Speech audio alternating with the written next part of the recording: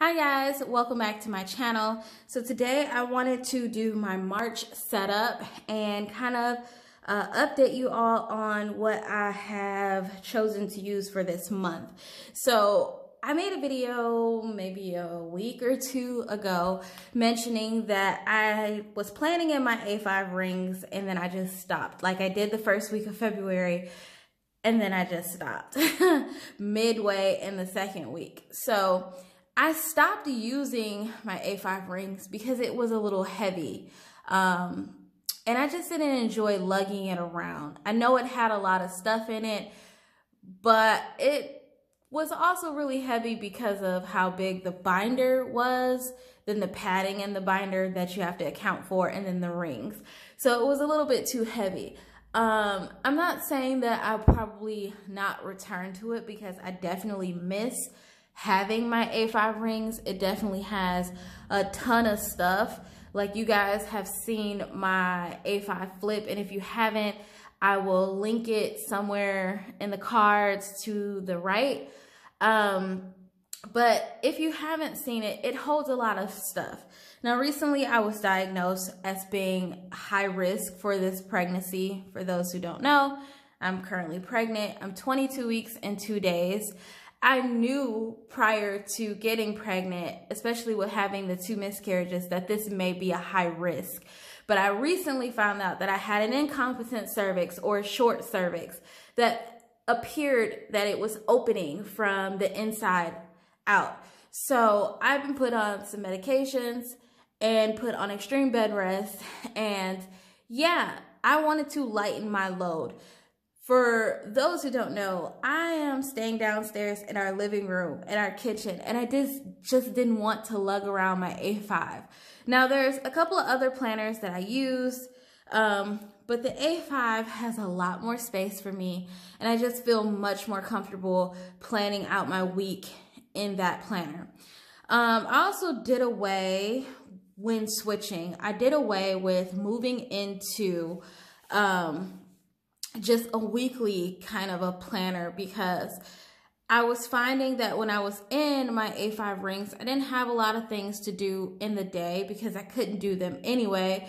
So it was kind of like pointless to have like a whole like half-letter sheet of paper for one day. So I went ahead and purchased something else, and I'll tell you about the little contraption I have going on in here.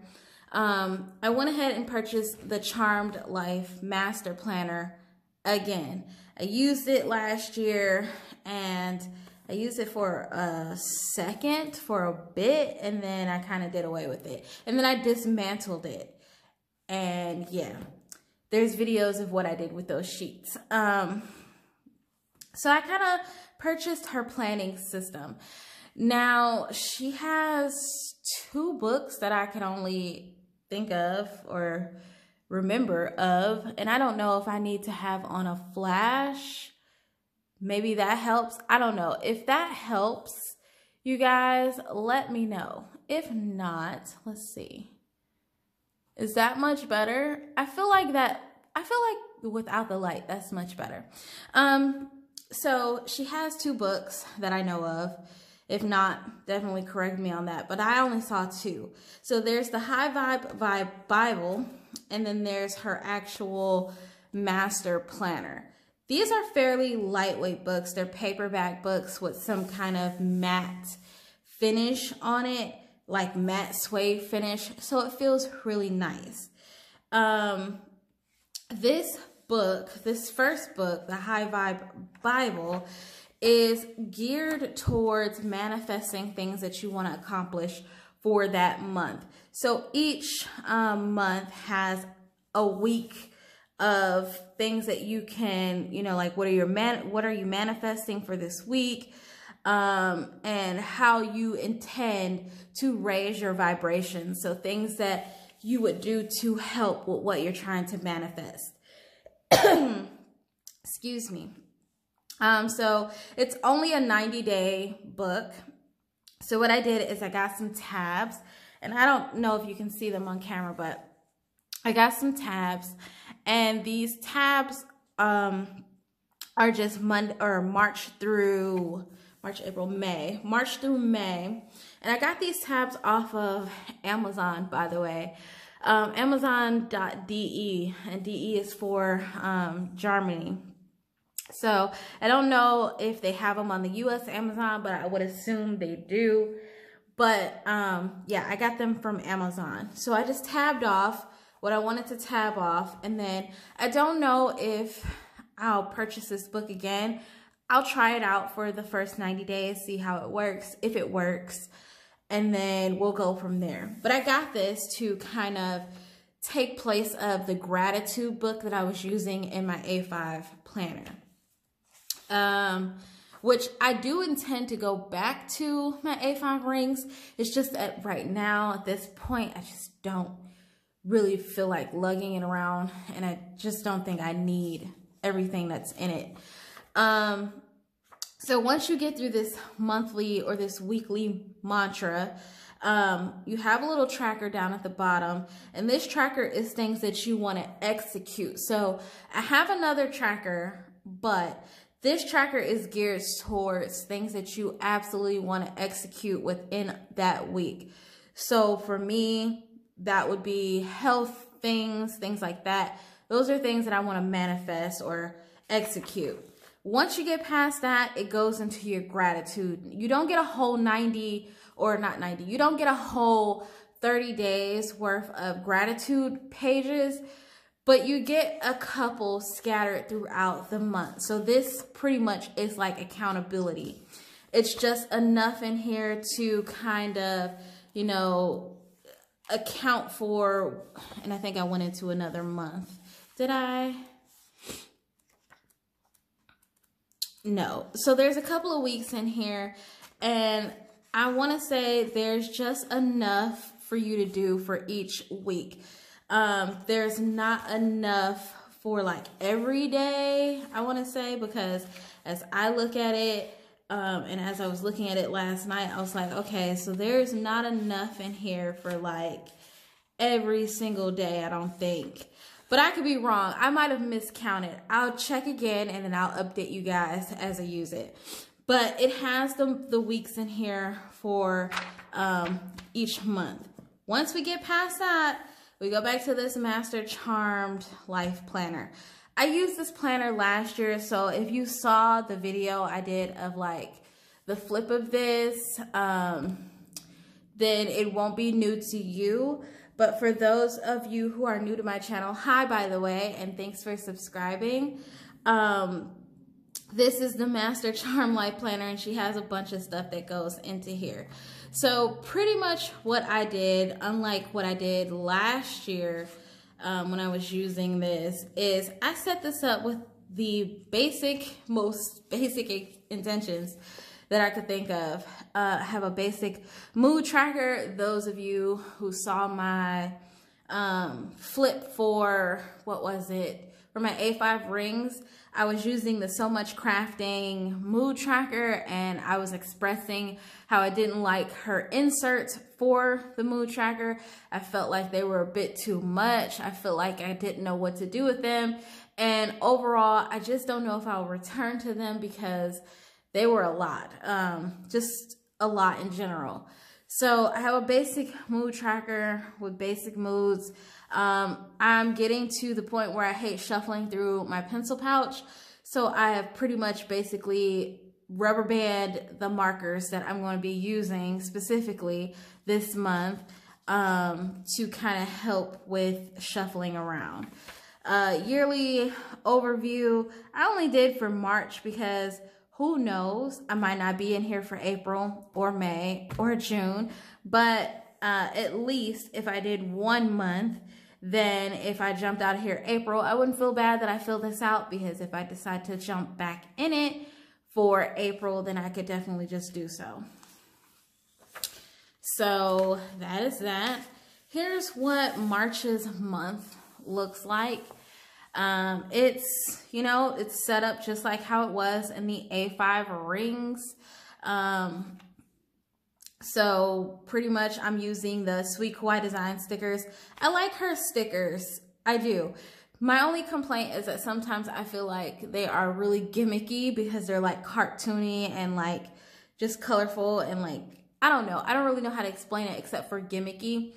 But I like her stickers for certain planners.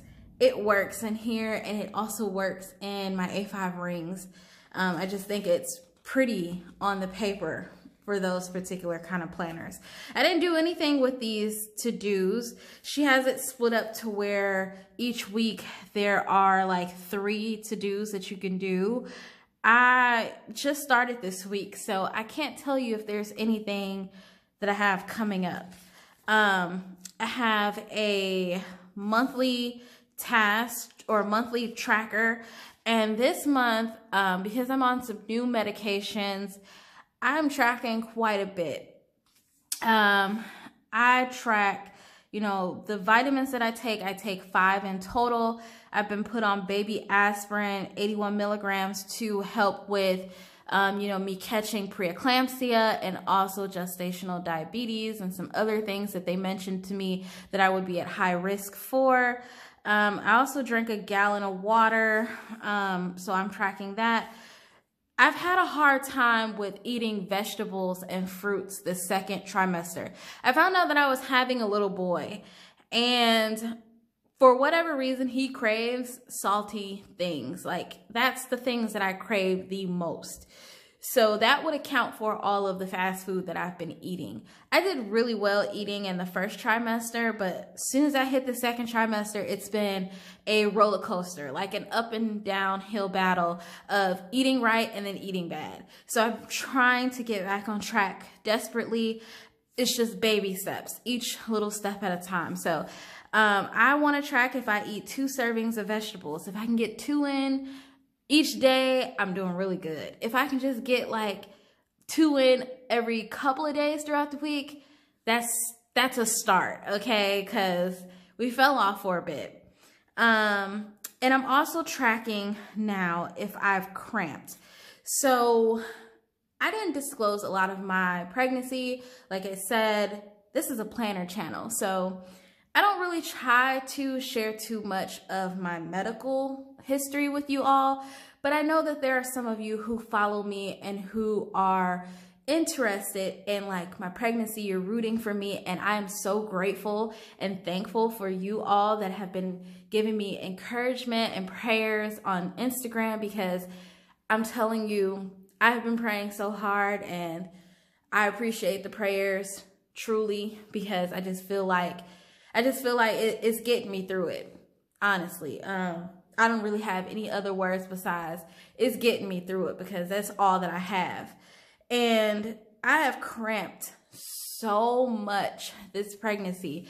And I'm not talking about like regular cramps, like mild. I'm talking about hardcore, like labor cramps. So because of that, I need to track it now, because I'm high risk. So I'm tracking that.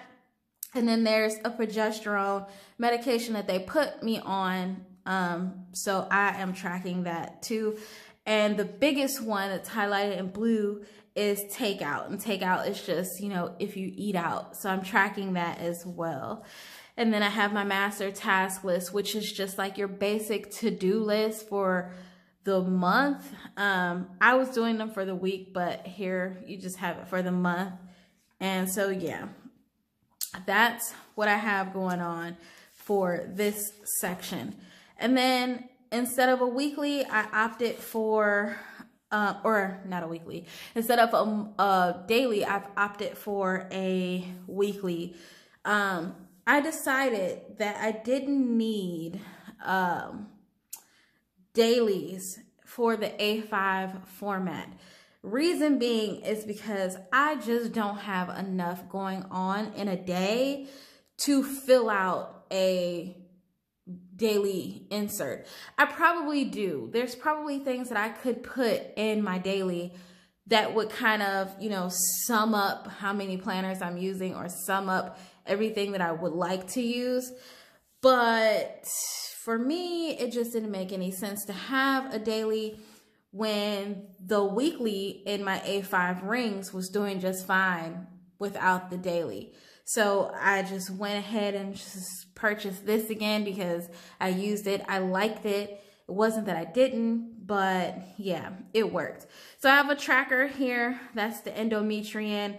That's the progesterone medication that I'm on. So since I have to take it every day, I'm tracking it twice because my memory sucks. So here I can check it off, and here I can check it off. I haven't finished what we're gonna eat this week. It's just a little tracker to, you know, tell me what we're eating this week. And all the stickers that I'm using are Sweet Kawaii designs. So I've filled out for the first couple of days, first 3 days, but I haven't filled out anything really for this month. And that's mainly because I just don't know what's going to be happening this month. This bookmarker I just made it out of like plastic. I think it was like a plastic divider. I have one in my A5 bullet journal, one that I used last year. I have a yellow one, but I made this one, slapped some stickers on it and some sticky notes, and yeah, this works. Cheap alternative to buying one. That works. So I won't go through this whole book. Like I said, it's just weeklies and monthlies. And then the back of it, you know, you have project plan sheets. That's what one looks like. And then project notes. You also have, let's see. You also have these brain dump and organize and act pages, which I had in my A5 rings. I just dissected the book that I had last year and hole punched the pages into my rings. So you have this, including an index and notes. So she has a really, really good system in this book. And so I thought that it would be beneficial to just use it again. And then the last thing that I have in here is just, this is a really thin book. It's for notes, pretty much. I've been taking notes for like my baby registry, medical notes, stuff like that. So I just decided to keep this notebook in here. How do I have 3 notebooks in this kind of folio journal? Because this journal is not a traveler's notebook where it has holes and strings. It's a folio for one book. So what I did is I had some traveler's notebook strings and I strung the notebooks together to kind of, you know, secure them so that it mimics a traveler's notebook with strings without actually having to punch holes in my book. I thought that was a better alternative than damaging my folio cover. And then in the pockets, nothing special, so we won't go over it. So that is my, what is it, March setup in my A5. This is actually a lot lighter than carrying the rings. All the tabs that you see, they are from, and I don't know if it's focusing, but they are from Amazon.de, which is for Germany. I didn't check to see if they are Amazon.com, but I assume that they would be. So I'll look, and if I can find them, then I'll let you guys know. This is the other planner that I was using. So this really isn't a planner. I mean, it kind of is, but it kind of isn't. I was using it in conjunction with this because I was trying to see if this one was better as a on-the-go versus this one. This one I have my personal journal in, so I am kind of still going back and forth between the two. I'll kind of show you what I have, and this one also has the tabs in it here because I'm I'm horrible at this. This one also has the tabs in it from Amazon. They're just like foiled tabs, monthly tabs. And so let's just go through this really quick. So this is all dated. These are all dated inserts. They are set up for the month. the weeks, the days, everything like that. Like this has everything in it. I've even went ahead and look, we're flipping through February. I have dailies in here, but I put dailies in here because they act like little sheets. This is enough space for what I need when it comes to daily. That's why it wasn't working in my A5, because what I put in my weeks, I could fit in here on this daily sheet, no problem. So that's why I kept the dailies in here. I don't know if I'll use this as an on-the-go because, I don't know. Sometimes I go back and forth with what I need and what I want. Sometimes I want to just do it myself versus follow, you know, like this setup. But it's set up, it's ready to go. It's filled out for March. And yeah, this, on the other hand, is also set up for March. And I just enjoy this one much better. I have a bunch of like little stickies and like little, these little, whatever you call them. I have a bunch of these that I use for like filling in little appointments. Oops, that's my real journal. I'll show you what February ended up looking like. So I ended up moving into this like, I want to say the second week in February. I ended up moving in this on February 15th. So I was in this and loved it. Let's see if I can zoom you guys in. I don't know if that helps. You guys look blurry. Maybe it'll autofocus. Let's see. I don't want to shake you guys. I don't want this video to be long either. So let's see if I can autofocus you guys. Okay, so I ended up moving into this February 15th. Stop the shaking. And this worked out well. I used sticky notes to fill out things. I also wrote medical notes in here. So I had this set up as to where it was just a week on one page with a to-do list. And then this was weekly notes. This worked beautifully. That's why I kind of contradict myself as to whether or not I want to use the rings or this, because sometimes the rings works well and then sometimes this works better. I've also did it for out the rest of the week. I had a little meal planning sticker, though I didn't finish it out for that week, but I did use it. It's set up the same way, a week on one page, to-do list with meals, and then weekly notes. This was also some weekly notes. And then I added a water tracker because apparently this last week in February, I was struggling with my water intake a little bit. I took the advice of someone who pretty much suggested that I thread my pages. And I gotta say, that's really, I don't know why I have never done that before in any of my journals. I've always preset them up and then separated notes or other things in between, you know, like the months, the days, and the weeks. So instead of, you know, separating this month from these tasks or these notes, I put them right in, right after. And yeah, so these are just, this is what I was working on for my baby registry. This is a blank page, but this would be filled out for baby stuff. And then this is what March looks like. So I used my Sweet Kawaii Design stickers, put them in here because they didn't fit in the A5. And I set this up completely the same as it's set up for February, or as it was set up.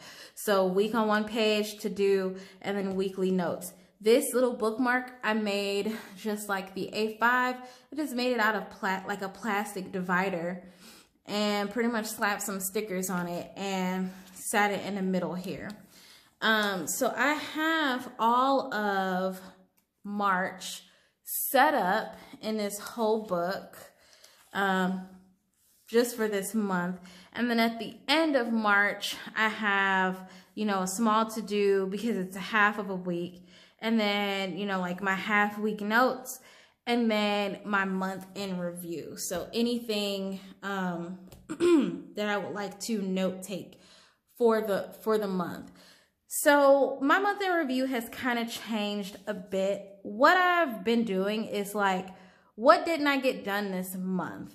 And so I've been writing down the things that I had set forth to do, but just didn't get around to, or started but didn't complete. So that way, when I go to set up the next month, you know, I make that top priority. Those are pretty much how I've been doing my month in reviews right now, because I don't really have much to do. Like I said, I'm on bed rest, I'm high risk, so not much to do there. This is a is a Midori MD one day, one page book.